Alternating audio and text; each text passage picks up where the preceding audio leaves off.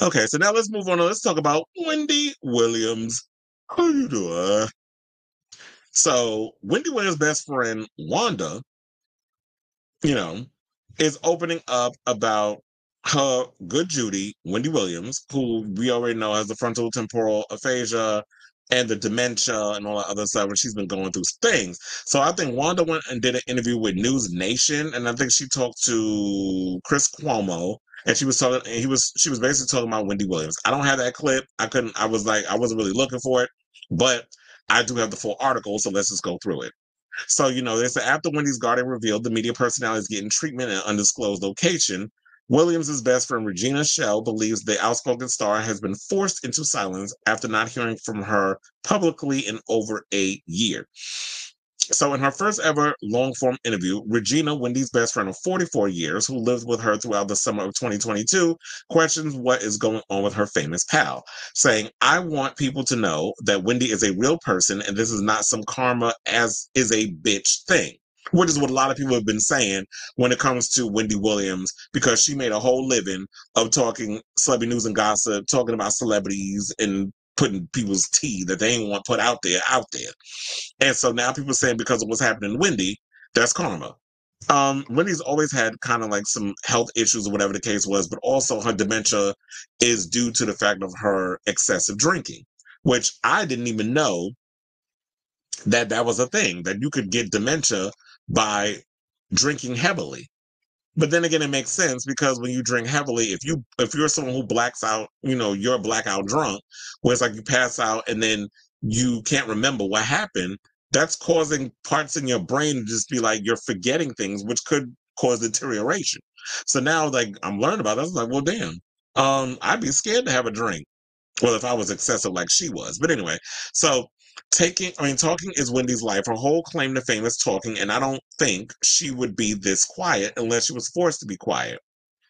Meanwhile, another insider close to Wendy mentioned that the star was publicly vocal about how she found the guardianship she is in to be problematic before disappearing from the public in May of last year, saying there is no way in hell that she would not have responded to that Lifetime documentary with all her family members appearing in it. Well, I don't think that she would have done a documentary. First of all, Wendy ain't never want nobody in her damn house. She said that when she was on, you know, when she was coherent.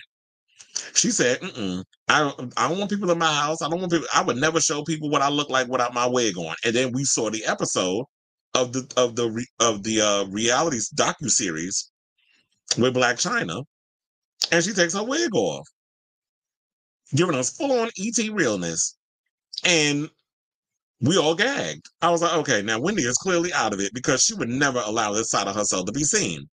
But also, when you are someone who is desperate for money, doesn't have access to your money, who spends all day, every day as their brain is deteriorating, you're self medicating, and you've got a bunch of vultures around you who are talking you into, these deals that you shouldn't even be doing because money, money, money, money, money. Um, what else are you going to do but go along with it? So clearly she wasn't all there, but and then Sabrina, the Guardian tried to play over, oh my God, I didn't know all this stuff was happening. But if nothing can get past you without your permission, how you didn't know what this was going to be? So I call cap on that. And also I'm side-eyeing her about Wendy's money. So it's a Lifetime, they aired the documentary on Wendy's life in a 4-part series exploring her battle with alcohol, her health and cognitive decline. And that's where it was at the point. It's like her brain was on her, her cognitiveness, her brain and everything was on a decline. So yeah, she's gonna just be like, okay, I'll do it, not understanding what's going on.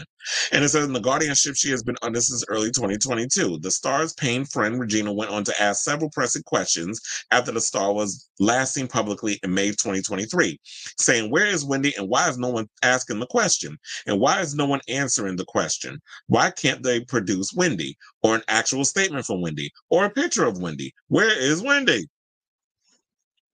And she said, I haven't spoken to my friend who I spoke to 5 times a day in over a year. Regina explained that during the summer of 2022, as it became clear Wendy was losing her wildly popular daytime talk show, while she battled myriad health issues, she was staying with the TV host at her penthouse apartment in New York City.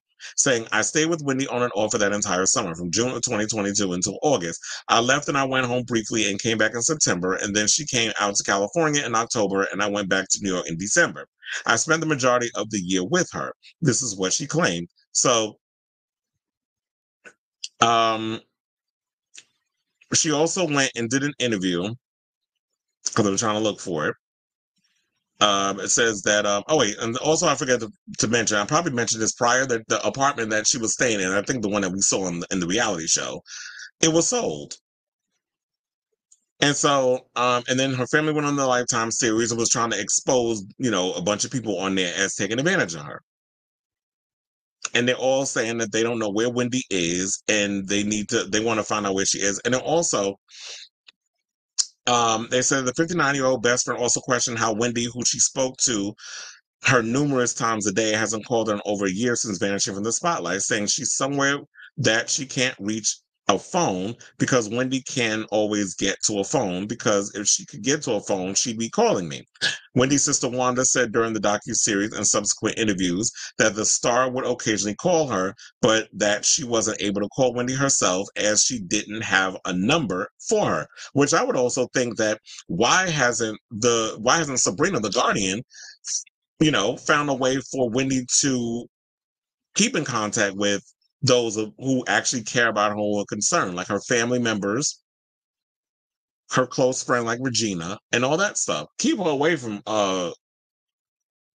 Daddy Kevin Hunter, the ex-husband, his no good ass. Keep her away from him. He don't need her number. But her son should have access to his mother. The siblings, Wanda should be able to have access to her sister. And her brother should be able to have access, even though some people feel like he's an opportunist. Her father should have access. So those who are close in the circle should be, and her niece, who's the newscaster, they should all have that access. So she had briefly appeared on News Nation in the aftermath of the documentary about what she saw while living with Wendy in 2022, and she lashed out at The Guardian in the chat, saying, when I was in New York and staying with Wendy in the summer, I noticed when she would call, she had no access to her money. This is what she told Chris Cuomo, saying, so every time she had to do anything that she had to pay for, she had to go through The Guardian. Regina also accused The Guardian Sabrina of taking hours to get Wendy food, saying she went on to explain that when Wendy would order her breakfast early in the morning, Sabrina would take the order, but sometimes it wouldn't show up until several hours later. So Wendy wouldn't have any food. It apparently got so bad, Regina took matters into her own hands, personally sent needed supplies to Wendy. When I went back to LA, I would have to send her food from Los Angeles to New York from a delivery service because she wasn't getting, the communication wasn't there. And she had no other access to money other than this Guardian. Regina made similar claims about the Guardian's alleged inability to provide Wendy with food in her interview with the U.S. Sun. And they said the best friend claimed she also had a Chewy account to order Wendy's Cats Chit Chat and My Way food, as the Guardian was remiss in those food orders as well. She's also wondering where Wendy's cats even are. So this is a hot ass mess. We definitely need to oh yeah, that's why I told her. I told her there was some tea coming out about I went on YouTube and now I'm seeing tea about Kenya Moore being fired from the Housewives. But I said we're gonna talk about that another damn time. But so yeah, it's unfortunate that this is what is happening right now and all this other stuff. So I don't get it. I feel for my girl Wendy Williams. I don't like what's happening with that. Like, we definitely need to know what's going on with Miss Mamas. And Wendy, is someone, like I've said so many times in the past, is somebody who who has been an inspiration for me as a celebrity news gossiper, someone who does pop culture topics, that sort of thing. Like, she's always been like the GOAT in that regard. And it's sad to see, like, this is basically where her life actually has ended up. Like, she has just become like this woman who has just become a shell of herself. And I feel like if you're a guardian trying to be in the best interest of the person that you're guarding, you should be doing whatever you can to possibly help them and not trying to suck out all their money, to be trying to do all these things to them and not giving them the help that they need. Like, how was Wendy having access to all this alcohol and basically self-medicating, and that's how she was getting the food, and she was losing all this weight and going through all of these things. And I definitely feel for her right now, and I hope that she's getting the help that she needs. I hope that we find out soon where Wendy Williams is, because it is definitely something that we are, at the end of the day, I'm rooting for her. So, um, let me know what you guys think of. Oh, so let me turn that off. But anyway, yeah, let me know what you guys think of this story down below.